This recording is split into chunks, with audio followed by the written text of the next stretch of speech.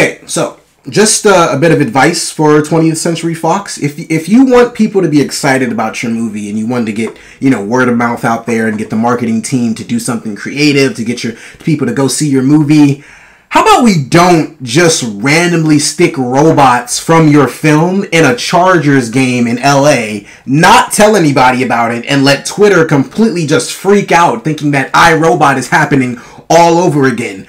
Guys, you gotta warn people if you're just gonna sit robots in, if you're gonna sit human life robots in a stands at a football game. You gotta warn people about stuff like that. That probably turned everybody off to not wanting to see this movie, and it's a damn shame because this movie is damn good, very damn good. Gareth Edwards, John David Washington, Allison Janney killed it. Y'all also killed that marketing though, not in a good way. But this is the creator.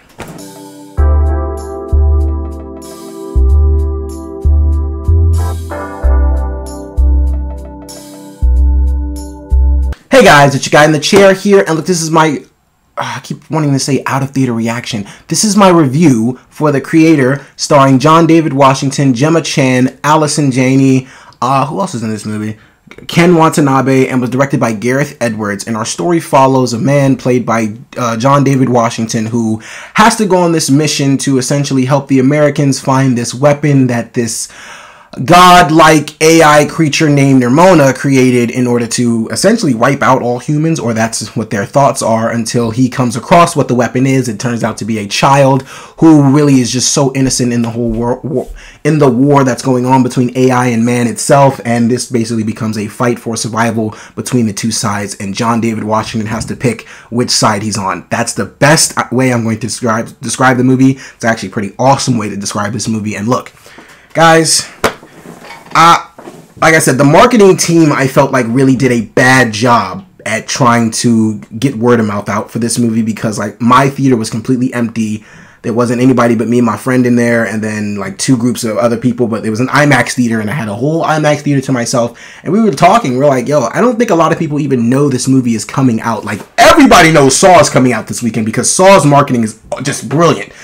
Nobody knows this is coming out, and it's such a shame because look, I know people are hating on Scorsese, but look, you guys took what he said completely out of context for the most part, and what he's saying is damn true, because movies like this deserve your attention, and they're not getting it because, well, like I said, the marketing's pretty ass, and just people think, superhero movies and big blockbuster movies are what make the world go around, and it's just not true. Movies like these are what make the world go around. This movie is absolutely phenomenal. Like, Gareth Edwards, I'll start with him. Gareth Edwards, first of all, the inspiration that you see from all types of sci-fi movies are just around this entire, they're just encapsulated by this entire film. This movie is inspired by so much, and yet it made such an original film. This movie, I saw like James Cameron stuff going on from Alien. I saw things that reminded me of Elysium, Avatar, District 9. Like, there's just so much sci-fi inspiration. Even Rogue One, I saw some hints of that Star Wars stuff. There's so much in this movie that it's just pulling from, and yet for them to make such an inspirational and such an original masterpiece, in my opinion. This is going to be one of the most underrated sci-fi movies of all time, in my opinion. I feel like this thing is going to fly majorly under the radar, and it really shouldn't, because this movie is amazing. I want to start with Gareth Edwards, not only with his inspiration for making this movie, and you can see it all throughout the film itself, but this movie is beautiful. It's so freaking beautiful to look at. The set pieces are so harmonious, they're so calming and peaceful, and then when it's the war going on, it just looks great. The visual effects are amazing, the special effects are beautiful. The way the AIs have their, like, literally they have human emotion, like the way they have these robots actually portray, like they have human voices, you would think, and there's always this internal conflict between the humans and the AI when they say they're not real, it's just programming. The humans don't think that the robots have any emotion, they don't think they're real, they don't think they have feeling like they do. But they do. They're creatures, they're real, and it's, God, this is such a beautiful story. Like, yo, this movie truly had my jaw just on the floor damn near the entire movie. Because Gareth Edwards just pulled off something that was incredible from a directorial standpoint, and the performances. The performances in this movie are ridiculous. John David Washington.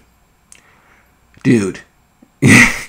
John David Washington is ridiculous, man. I mean, he's just insanely talented, and it's just it's just from any scene this dude is in. Not like, honestly, and the great thing about it is I don't even see his dad.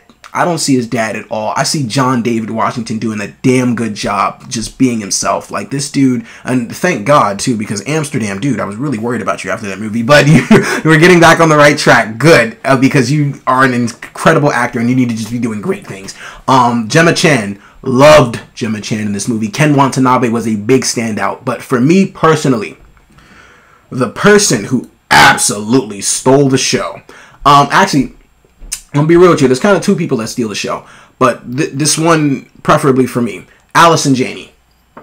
Allison Janney was a badass. She channeled her inner Stephen Lang from Avatar and was kicking ass in this movie. She was amazing. I loved Allison Janney in this movie. I mean, I'm telling you guys, like, the emotional depths, the places that these characters have to go in order to pull off performances like this, it's very beautiful. It's very it's heartbreaking and heartwarming at the same time, because this is a movie just about war and just how humanity is truly just eating itself alive from the inside, because they can't seem to want to trust what these AIs are, and then the AIs are on that side just in fear of their life. It's a very beautiful story. It's one that you've definitely seen before. It's just, I say that it's original because it's just never been done in this personal way, in my opinion. Like, you can definitely tell that it's been inspired by so much. Like I said, Elysium, District 9, Avatar, shoot, damn near any James Cameron movie. Look, this movie pulls from a lot, but it does make sure that it creates its own story, and one that you can resonate with. And the second standout in this film was the child actor who played Alfie. Her name was Madeline Voiles. She was outstanding. She was, for a child actor, I mean, she was really good. And it's crazy because the final shot of this film that includes her literally made me go, wow, she's amazing. She's an amazing actress. The child in this movie is so good. First of all, like I said, the visual effects, the stuff that they do with their skull, I don't know how they did that. Have the AIs have the little holes in their heads with the whatever metal piece that is. I don't know how they pulled any of that off, but it all looks amazing. It all looks beautiful. This movie is freaking awesome. The action in this movie is ridiculous. The story, the pacing of the film is great. I will say this.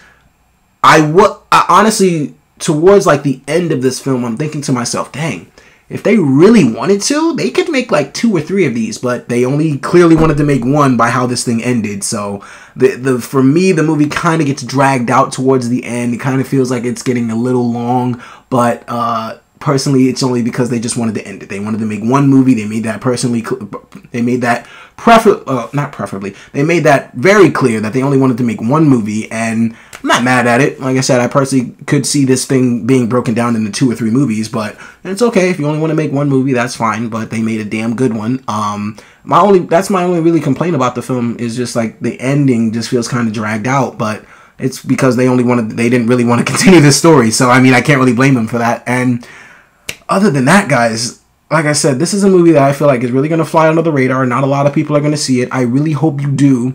I really want people to go see this movie, because it's, if you're a sci-fi fan, you have to see this movie. If you're a John David Washington fan, you have to see this movie. Even if you're not a fan of those things, I would recommend you watch this movie just for the utter point of just being completely astounded by what you see. And please go see it in IMAX. IMAX will definitely bring every visual, every effect, every single beautiful canvas that this movie is showing you. IMAX brings it out to a glorious, glorious standpoint. And guys, for all those reasons and so many more, I'm going to give The Creator a 4.25 out of 5 stars. Alright guys, so The Creator, have you seen it? What did you think about it? Look, thank you so much for watching, guys. I really do appreciate it. Be sure to like, share, subscribe, all that good stuff and so much more. Look guys, this is your guy in the chair. More content coming to you soon.